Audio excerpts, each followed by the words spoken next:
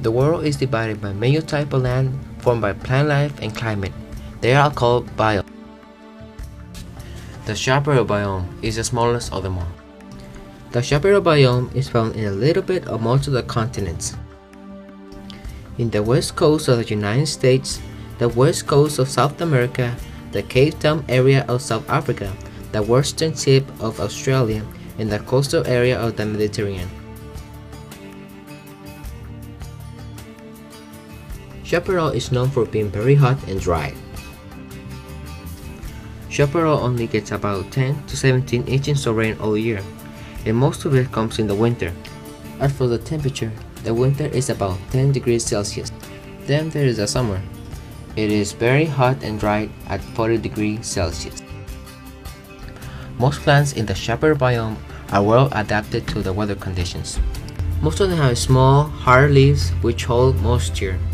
Some examples are the poison oak, the scrub oak, the yucca, the cacti, and finally the blue oak. The soils associated with the Chapparal biome are generally poor and often rocky. The nutrients generated in the winter sometimes are destroyed by fires in the summer.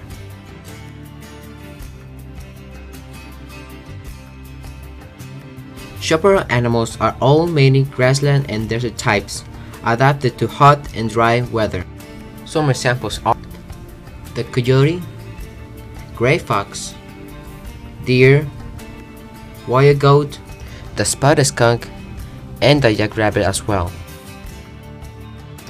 Chapparal food web. The food web have four main parts. It all starts with the primary producers, which are basically plants. Then the primary consumers follow.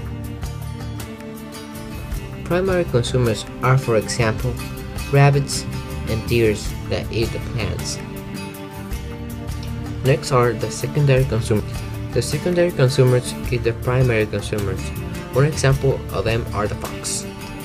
Finally, we have the tertiary consumers at the top of the food web. In this case, we have the mongoose and the mountain lion. They eat both the primary and the secondary consumers. Communalism is when one part benefits and one part stays the same. Cactus need protection from the sun and from other animals. Biome trees and mesquite trees often offers a young cactus a safe place. These trees are called nurse plants because they protect the growing cactus.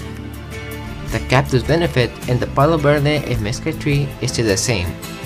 Parasitism is when one part benefits and one part gets harmed.